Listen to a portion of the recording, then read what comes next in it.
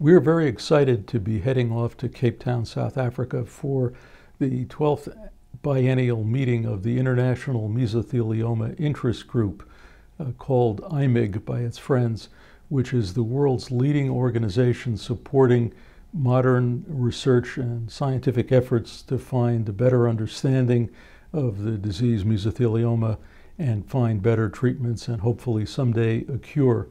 Our firm has been supporting these meetings since 2006, and I go each time to spend my time with the world's leading scientists on this area, coming back with new information for the benefit of our clients.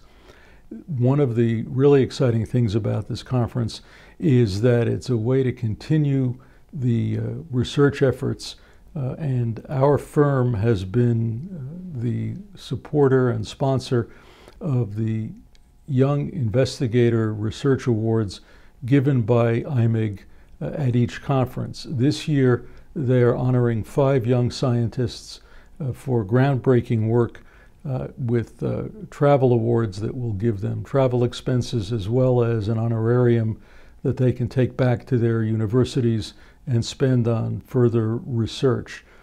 In addition to that, our firm is inviting applicants from attendees for other research grants. We've set aside up to $100,000 to fund these micro grants on projects that would otherwise not be doable. The world's first big conference on asbestos and disease occurred exactly 50 years ago in New York City, sponsored by the New York Academy of Sciences and chaired by Dr. Selikoff and Churg from the Mount Sinai School of Medicine.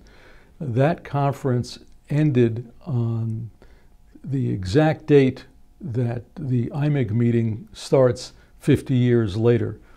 Of course, the scientists who were working back on the Mount Sinai program are generally no longer active in the field, and that's why it's particularly important that we can encourage new researchers to carry on their work. In addition to attending the scientific sessions, speaking in the hallways and at breaks with the world's leading researchers, we're particularly honored that we have been chosen to actually present some of our own work at this conference. At the last conference in Boston 2 years ago, we had submitted 4 abstracts for consideration, and they were accepted and published in the proceedings of the conference and presented at what they call poster sessions, where we put them up and discuss them with doctors who are interested in those particular areas. At the last conference in Boston, we were the only law firm in the world whose submissions were accepted for presentation. This year in Cape Town, we are again the only law firm whose work has been accepted for presentation. At this conference, we have 4 abstracts accepted for publication. 3 of them will be presented at poster sessions, and I'm going to talk briefly about each of them.